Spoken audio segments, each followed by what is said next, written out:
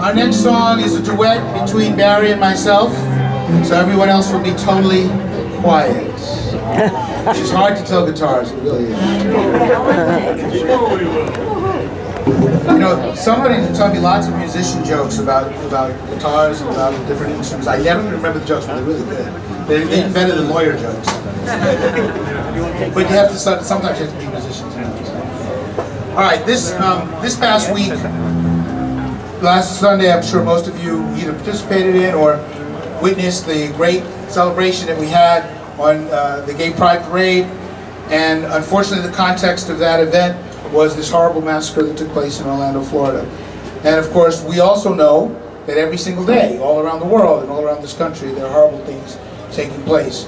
So these next two songs deal with two different extremes. The first is sort of the sense of loss that we have when we lose somebody, even though the lyrics are not all directly relevant, they are indirectly relevant.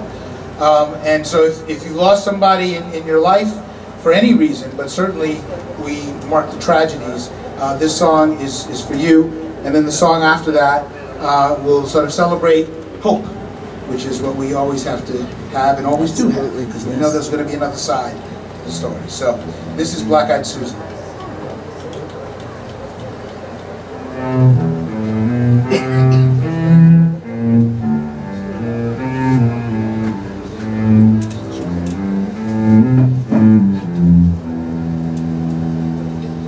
Black-eyed Susan, all alone.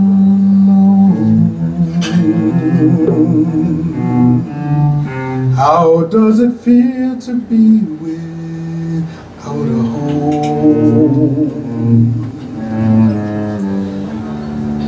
You, the wind and sun, they bring your fears as you wait for nature to shed her tears. The early morning brings fresh dew.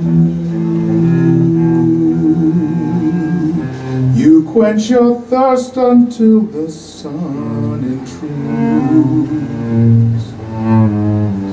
You feel strong until the end of the day, when he leaves you parched and goes away,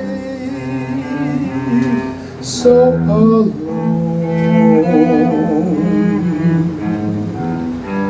Black-eyed Susan, so alone. Starry nights are times when two should give as one, but one has taken and just gone away, gone away.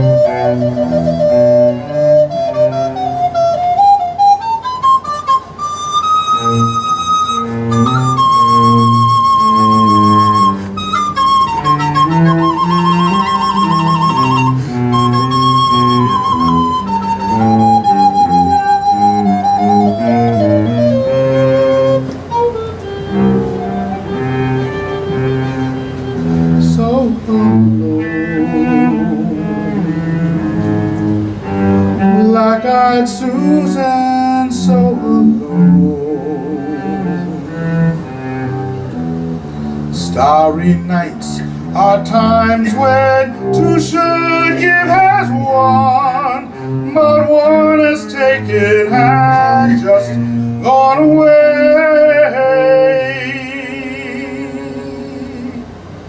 Two should give as one, someone has taken and just gone away, gone away.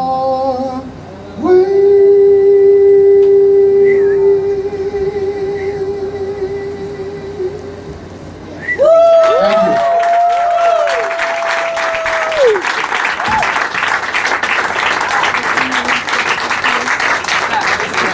Mommy killed it. He did. It was great. That song, by the way, the lyrics, with the exception of the chorus, were written by a friend of mine named Grace Cosgrove. I wrote the chorus lyrics and I wrote the music, and that was written in 1983, even before I met Wendy.